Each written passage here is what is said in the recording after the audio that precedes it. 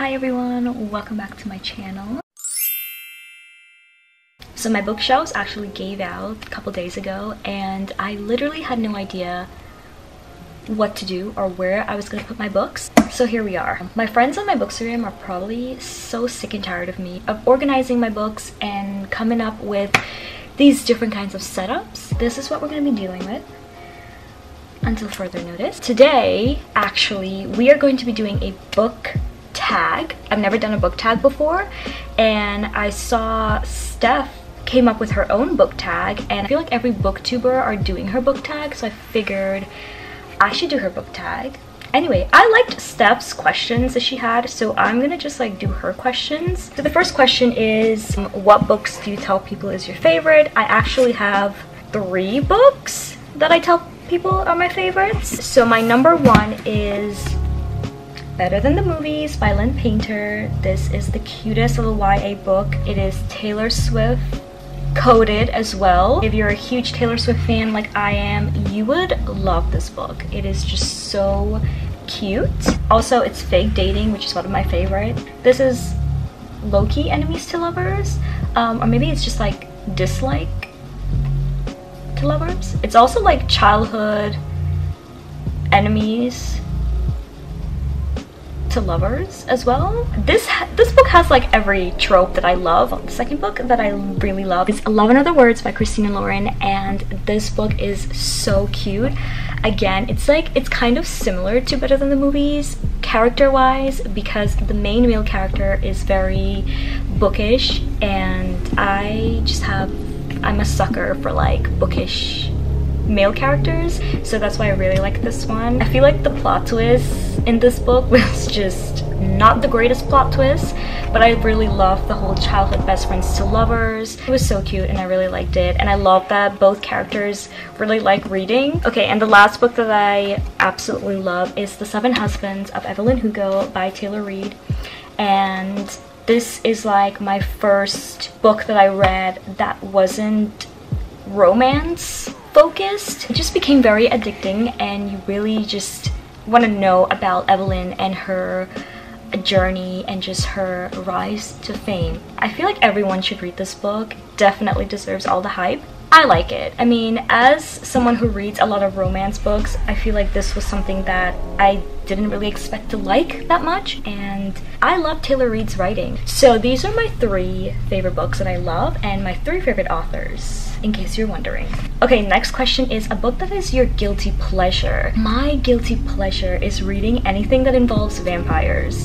This book right here, Crave by Tracy Wolff,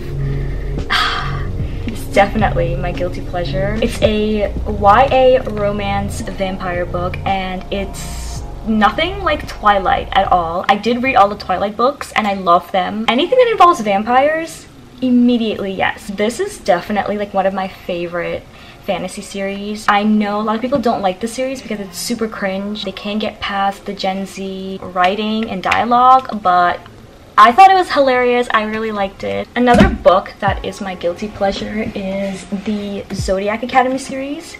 It's also a fantasy book, and it has vampires and dragons and witches. Does it have witches? I haven't really gotten to the witch part yet. But if you've been following me on my book talk, you know this series is like another one of my favorite fantasy series. I'm a sucker for vampires. I will read and watch anything vampire related. My favorite show of all time is The Vampire Diaries. Next question is a book everyone loved but you didn't. That's gonna have to be Beach Read by Emily Henry for me, and a lot of people are very upset that I do not like this book, and I've probably only met like 5 people who agree with me, but this was so boring. It was very slow for me. Emily Henry has a very unique writing style, and I just don't think it's for me, but I really did enjoy her other books, Book Lovers and People We Meet on Vacation.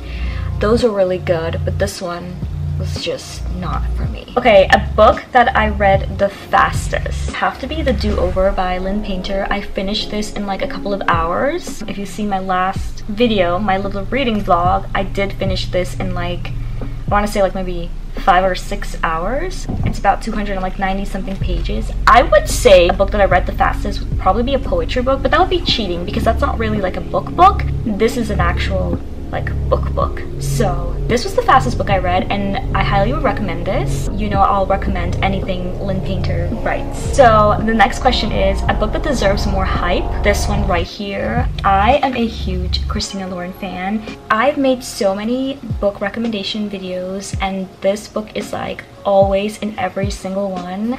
It was so fluffy and just very beautifully written. I love anything Christina Lauren writes. It's Grumpy Ex Sunshine, it's fake dating, single parent trope. You need to read this book. You'll just have butterflies reading this, and I'm obsessed with the male character in this book. He's this grumpy dude, but he has like a very soft spot for the main female character and her daughter. And the ending was the cutest thing ever. I couldn't stop tearing up. So cute. Next question is a book you have reread the most. This one, Rebel Belle by Rachel Hawkins. This is my secret like comfort, my go-to book that I'll just always have a special place in my heart for. I rented this book maybe a couple of times, and then I ended up getting it on my phone, and then maybe like 3 years ago I decided I need to own this book, so I bought it and I read it like 5 times during COVID, and then I'm pretty sure I reread it like some parts of it back in 2021. This book kept me sane during COVID. Like this was like the pickup from my reading obsession. I read this book and I have all of these books now. It's a YA fantasy romance. It's enemies to lovers. This was the start of my enemies to lovers obsession. You guys, the chemistry these characters have is just amazing. This is a series. This is a 3-book series. I do have it all, but I've reread the first book the most. It's like a very super girly book, and it is rivals to lovers, enemies to lovers, like childhood rivals to lovers. I kind of want to gatekeep this book. But the next question is a book from a genre you don't typically read. This is still considered a romance. It's The Song of Achilles by Madeline Miller. This is Greek mythology. It's like a coming of age type of book. It's still considered like romance, but I feel like the romance was just like the subplot. I ended up giving this book a 4 stars. I probably will not read it again. I didn't quite enjoy it as much as everyone did. It was a very well written book, and I really liked the ending, especially I did cry. This was just completely different from what I would normally read. I actually was very intrigued by it that I ended up reading another Greek mythology book, but it wasn't as good as this one. Okay, next question is a book that made you sob your eyes out for hours and left you heartbroken for days after. Gosh, I have so many books. The one that really made me cry for days is Forever Interrupted by Taylor Reid.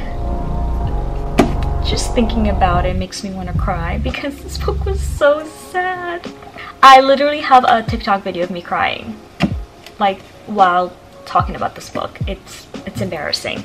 Taylor Reid does write very sad type of books, and I love them so much. This book was just so heartbroken. It's just about a guy and a girl. They got married like very fast, and he dies like a week after being married, and she literally knows nothing about him and his like family and stuff like that. And then she randomly runs into his mother, and they're kind of struggling to have a relationship. But oh my god, you guys, just I think this is probably the saddest book I've ever read, if I'm being honest. The last line in this book destroyed me. I did not recover for like days. I tried to read something after, just couldn't do it.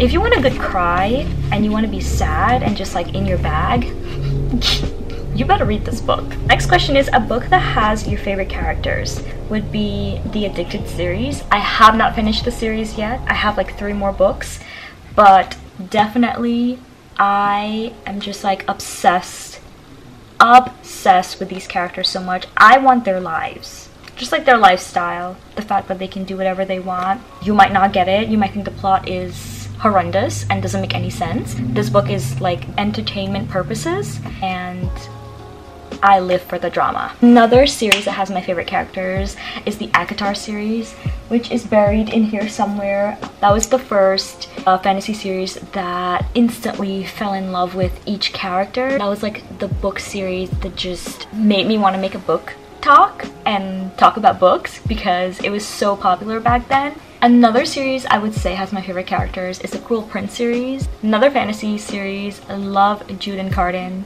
They are the power couple of enemies to lovers. You cannot tell me otherwise. Okay, next question is a book with a plot twist you never saw coming. I don't really want to talk about her books, but it'll probably be Verity by Colleen Hoover. This book was just disturbing. Did not expect this book to go the way it did. Like, I liked it, but I didn't like it. It messed with your mind, and you can't trust anyone in this book. It's like every chapter, it's something different. This book had so many plot twists I did not see coming, and like after I finished this book, I'm like, okay, it's really not that bad. But then I read the bonus chapter, you guys, and it just like changed my entire rating of this book to like a 0.